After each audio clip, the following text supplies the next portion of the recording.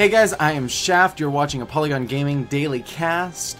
Here on the top left-hand side of Odyssey Ladder Edition in the red Terran trunks, it's Cascade Gaming's Kaz. And on the bottom right-hand side of that map, he is a very aggressive type player. He uses roaches a lot at least, which kind of tend to be better early game. It's none other than Dead Pixels Namshar. Speaking of aggression, he did go for a pull first into gas. He's got this second hatchery and then immediately got a roach warren.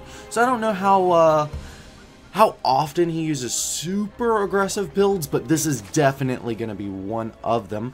Now, one thing that is very characteristic of Namshar style is a heavy emphasis on roaches, and this actually plays out very well right now because mech is seemingly getting a lot more popular in the present day. Now we've got the Reaper coming out. This is pretty standard fare, but this Reaper is going to be very, very surprised. He's already anticipating like this fast hatch build, and you know, you can even see where he's dropping this KD8 charge, or at least considering it. And now he sees that that creep spread was not where it should have been for a fast hatch, and immediately gets back because he already knows this is coming. Now these lings, super aggressive, but the lings aren't what's most threatening here. It delays the fast expand a little bit from Kaz, but not really the big deal. Kaz is going to want information, but he does not know roaches are coming. He has no information about the roaches whatsoever. All he's seen is the creep spread. Now, we've got this Ling still getting a little bit harassed, but the Reaper is going to finish him off. The question is, will the SCV die first? And it looks like the Ling's going to explode all over. And this is a great Overlord, considering the fact that Namshar is being super aggressive. It's going to allow him to see any kind of positioning going around in this area here. And this is really where the early game conflicts happen in this matchup on this map. And looks like we're going to be seeing some Ravagers morphed in a little early. Typically, players wait until their roaches are bruised, but this means he is going to be all about knocking down some walls. We'll see if this is the most effective use of this strategy. I've never had any success with this early game kind of shenaniganry. Alright, so some great drops there on this tech lab. By hitting the tech lab, he's going to cancel invisibility, but he's only doing it, you know, with like one thing. It's not his main focus. He does manage to get into the main, and he's knocking these Hellions back, kills off another one, and again the drops. Looks like he's going to kill that. Yep, boom, denied the Banshee cloaking field, and that's going to make him a lot safer at home. Of course, the Banshee is on the field, which means this attack is going to be over, but just killing that does put him in a significant advantage. He's killed about 8 workers, now 9 workers. He's got 35 of his own, so nearly double the economy right now, as well as should be thinking about taking a 3rd base. Where's his opponent? Just finished that. Alright, so this attack has been cleaned up. Now Kaz, not in the best spot. He is going to want to be aggressive, but he doesn't have that much to be aggressive with. The Liberator going to be a good choice since, you know, the Banshee did kind of, the cloak portion got stopped.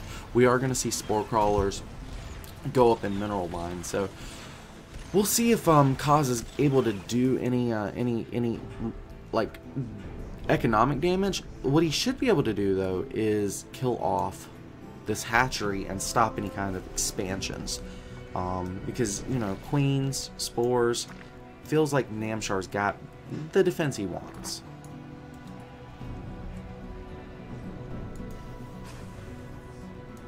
Taking a little while to wall that off, and looks like this Banshee going to be coming in, and nope, he's not going to be happy just killing that. He wants to do some raw damage, but he has to know these Spore Crawlers are gonna be in position. The cloak was obvious.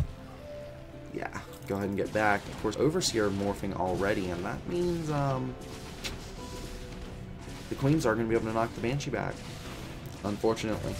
Alright, so we've got a infestation pit about halfway done now for Namshar. That's going to mean a very fast hive. So he's not worried so much about the 3rd and 4th base economy so much as he is getting some Vipers out on the field. And that's pretty typical when you're up against mech play. So it seems like he's identified that this is indeed going to be mech from our Terran buddy here. Mech is very popular. I think on this map in particular because of how hard it is to hold a third. Like this third, wide open, got a little siege path here, and then you know this area that we talked about just a moment ago, and then of course all the different entrances to this base as well. Of course, the drops, not really that important against Zerg, so you see this taken as a third base, but it's still a very hard third base to defend. So Mech definitely giving you the ability to siege and fortify a position, so I think that's where that is. Now we've got a little bit of Cyclone Hellbat stuff here, but I don't think it's that important. The third base, not that, like, Namshar doesn't care about that. It's just there, you know, to buy him time, to in case his opponent doesn't attack him type thing. But his main crux is this hive tech that he's going for. And yeah, looks like this is gonna be a pretty painful attack. I don't know if he'll be able to quite handle this, but we'll find out. Queens are taking a beating. There's not that much energy for transfuse. There should be like one transfuse. There it goes. Boom.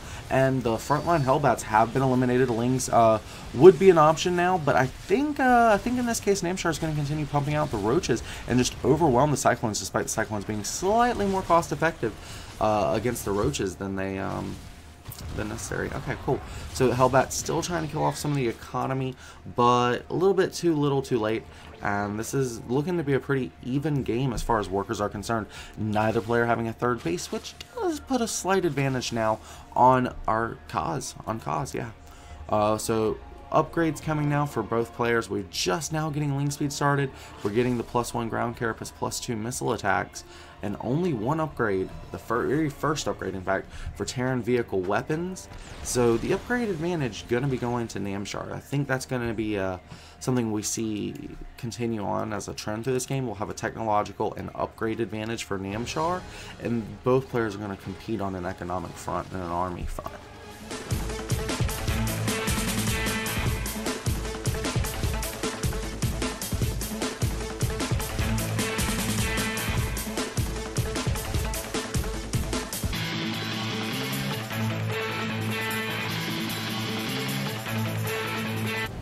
Alright, and the Roach is trying to get into the natural, but easily getting repelled here. Some very strong base defense here by Kaz. This game is starting to stabilize, but while all this is happening, it looks like Namshar is electing to pull Kaz's army slightly out of position, and this is going to provide an opportunity for Namshar to swing in here and drop some... excuse me. And drop this third base. It looks like he may... Oh, nope, there we go. We've got the vials going down, and... one more wave of that should go ahead and kill off the command center, but he may want to choose to deal with this army first. Yes, he's... Yep, boom. Looks like this auto turret is going to be running out, and he is reinforcing his army with some additional roaches and ravagers. The Cyclones and the Hellbats pulling away again. Again, this is a really hard base to defend, because, you know, you want your army here to kind of swing in here for the natural, but if you're there, you've got all these openings that a Zerg can exploit, and Zerg are very, very fast. Good choice doing the weakened roach there. And it looks like, here we go, another Zerg siege, and this has not been completely repaired. This is not what you do against a Ravager attack, because those biles do begin to add up. Now we've got the engagement coming in. It looks like Zerg being very smart and pulling right on back, waiting for those biles to come through. And as he retreats, he is going to be dropping biles where he thinks his opponent should be running. And if his opponent doesn't run there, it means that he's not chasing.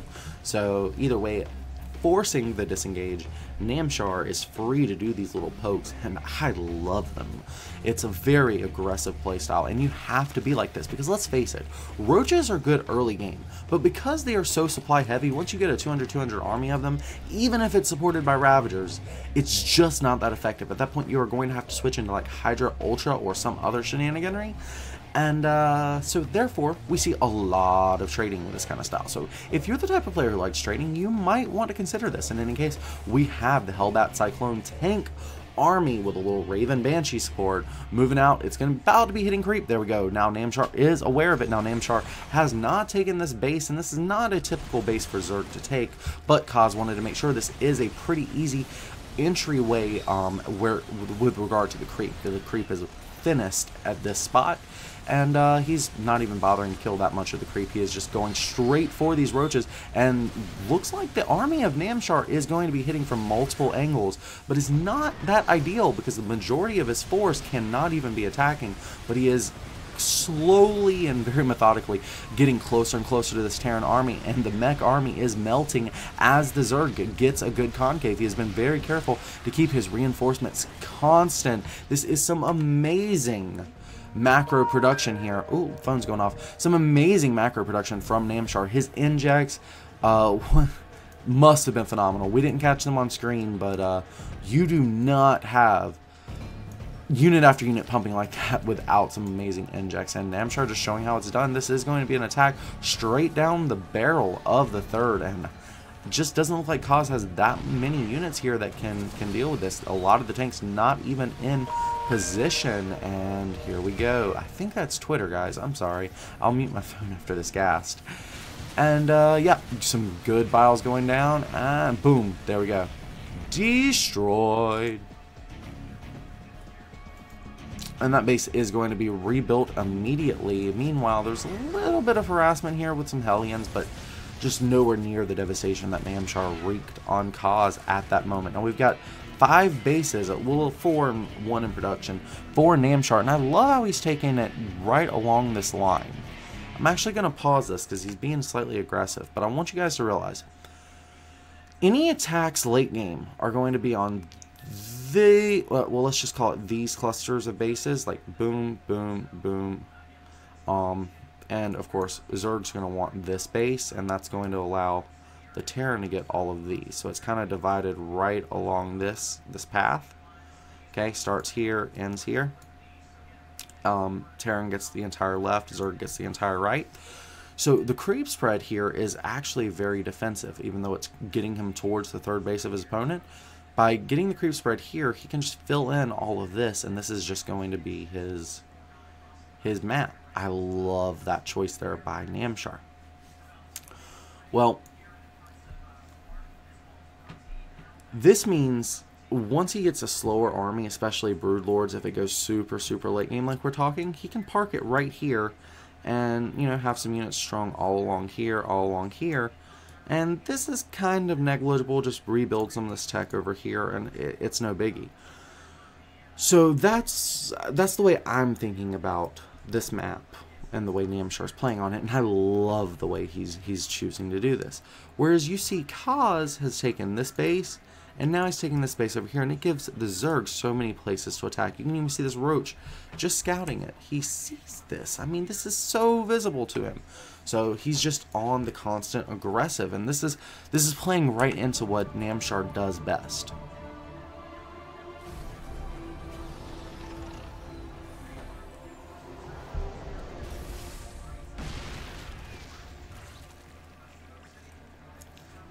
And since the tanks are already in position, he's just going to reroute his attack. Look at how many paths are open for him.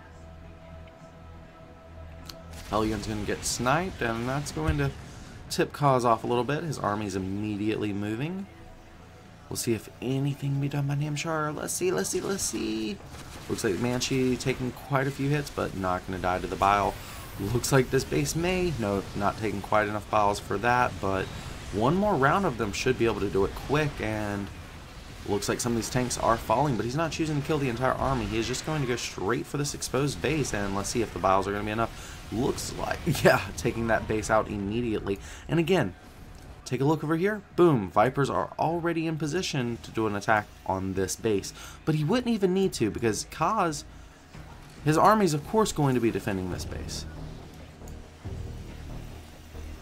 Yep, not even choosing to attack. He did the damage. That was all he wanted to do, and he's getting ready for the next attack by Kaz, who is moving out. Looks like this should be an engagement that he's hitting the creep. Boom, Namshar knows about this. Oh, this might just be a creep killing exercise. Small ground army right now for Namshar, but he's still choosing to swing in here. It's not that much for Kaz until you hit that tank line. But actually, that tank line is super clustered. Hold on. Guys, look at this. Hold on.